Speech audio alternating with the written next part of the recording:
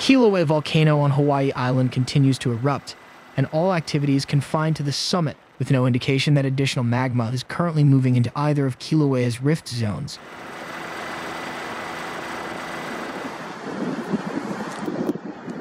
Lava is still erupting from a vent on the northwest side. As of February 3rd, it has filled about 213 meters or 699 feet of the summit crater. Activity has been stable in recent days with no major changes. Only the western portion of the lava lake is active. The U.S. Geological Survey Hawaiian Volcano Observatory says the vigor of the lava stream fluctuated on Tuesday, with cycles lasting 5 to 6 minutes. Similar cycles were recorded in this video taken in late January. It's been sped up by 90 times. These cycles also lasted 5 to 6 minutes. During peaks, there are high flow rates in the channel and spattering at the vents. During troughs, the channel is nearly inactive. Scientists said the variations may be due to oscillations in the height of the lava column in the vent. Recently, scientists said effusion rates have correlated positively with inflation at the summit.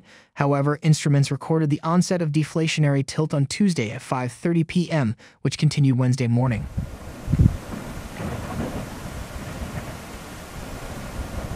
In another recent video, scientists recorded flames around the vent.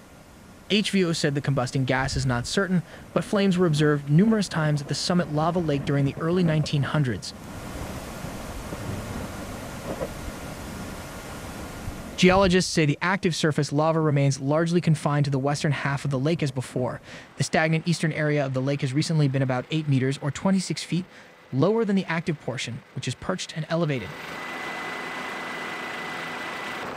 Surface cracks can also be seen, separating the active and stagnant parts of the lava lake.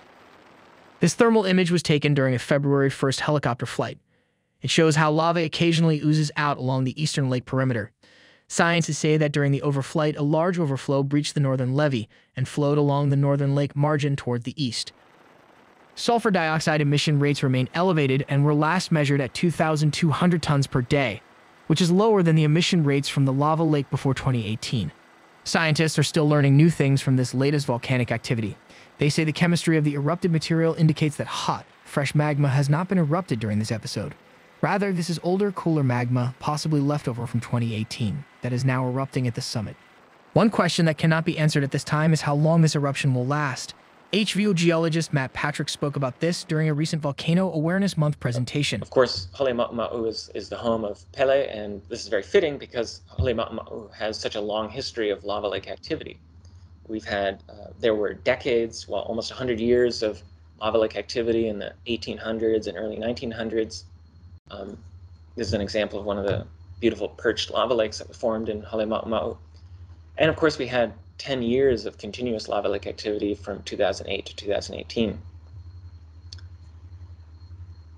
But what we've seen is that, these previous eruptions at Halemaʻumaʻu, there's a wide range in eruption durations. They can last for a day or they can last for decades.